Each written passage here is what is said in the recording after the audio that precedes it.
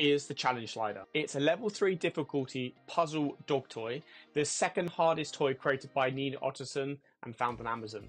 However, we don't actually have dogs, we have cats. Yet for all the hundreds of toys we've bought our 4 cats over the last 13 years, the majority of them have honestly been pretty crap, especially puzzle cat toys. So here we are having to buy dog toys, but can they complete it? Well, let's find out. Welcome back to the channel. My name's Ashley and today I've got mixed feelings about this one. A year ago tomorrow, we lost our first cat bear. She was incredibly playful and she had lots of favourite toys. However, this dog toy in particular, this puzzle, was one of her favourites. Now, finally a year later, I get the chance to show her off alongside our 2 new additions to the family as they learn to love the toy and hopefully in the process introduce you and your cats to this puzzle toy. I hope this review does it justice and you'll be able to see for yourselves just how motivated she was. Please let me know in the comments if your cats also like similar puzzle toys. So this challenge slider is made up of 3 core parts. The first part is a treat tray. On one side of the toy there are 2 cutouts. Pulling between these cutouts reveals the tray and 24 holes. Now each of these are roughly 1 centimeter deep and approximately 4 centimeters in diameter. The second part is the frame itself. Now this houses the tray as well as the blue sliders on top. And if you're wondering about the grey slider, well, it can't be moved. I assume it's there to probably provide some form of rigidity to the toy overall. Now on the bottom there are 4 rubber feet which we found grip the floor pretty well. Overall the puzzle is 37 centimeters wide by 37 centimeters in length, making it a fairly sizable toy to have laying around your home. The last part, the blue sliders, are each a single piece of plastic. On 2 sides are male plastic edges and on the other side are female edges. These edges link with the edge of the frame as well as with other blue sliders, making for a fairly rigid structure. You can remove these blue sliders by lifting out a slider and moving it towards the gap and then doing the same thing in reverse if you need to get them back on.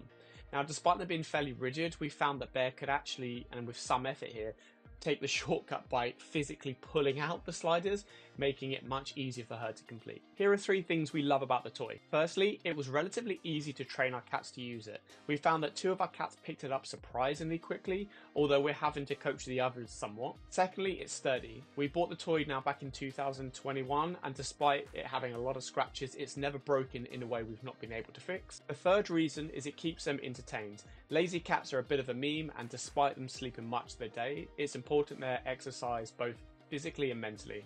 We found this keeps them busy for anywhere between 5 and 20 minutes depending on how experienced they are.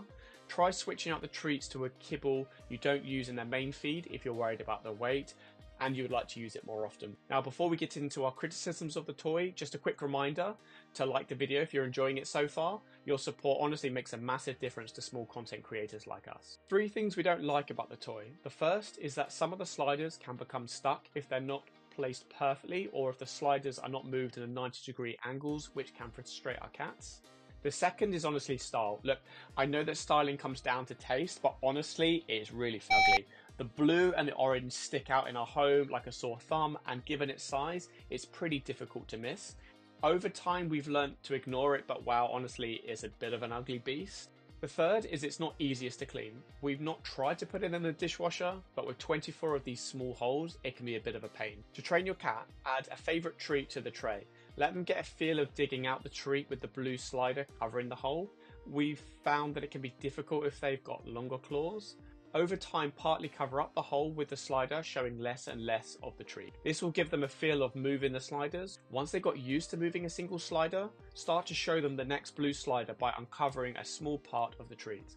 Where possible, try to encourage them to smell the treats as they won't be able to see them. Also, another tip here is to help position your cat physically by moving them around.